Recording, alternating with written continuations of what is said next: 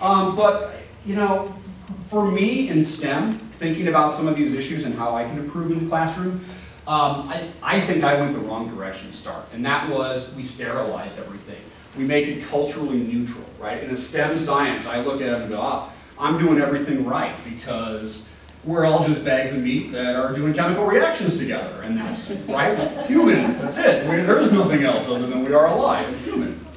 But you know, the thing that I realized was that kind of change was not really what was needed.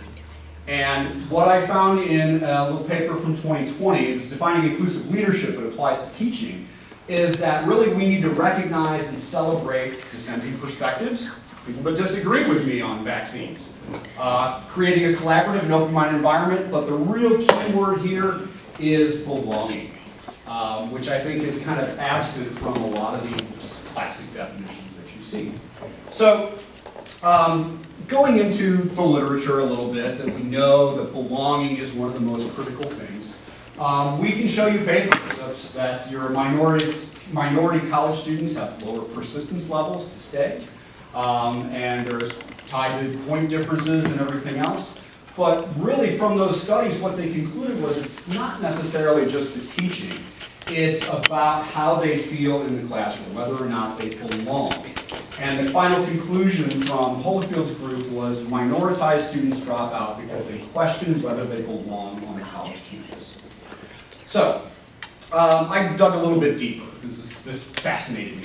And so what I found was ACUE, AQ, we've done ACUE here on campus. I was a proud faculty scholar for that. And I looked and I found just very recently at Texas A&M, they're pushing this out with the help of ACUE across the entire campus, this inclusive initiative for everything. And I'm not going to read every single word on here, but just to point out some of the things that we've been echoing here at the Celebration of Teaching all week. Assumptions, biases, perfectionists that are not the same as you. Imposter phenomenons that students feel in their classroom. Microaggressions that just happen as you're teaching and unconsciously. Power differentials as you are the instructor and they are the student. Privilege was another one that I think needs to be considered. That all of these things are barriers to feeling like you belong in the classroom.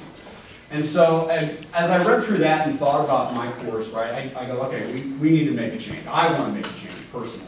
So I went back and I looked at the positive things like gifts and tools and power and agency and how I could help with that in my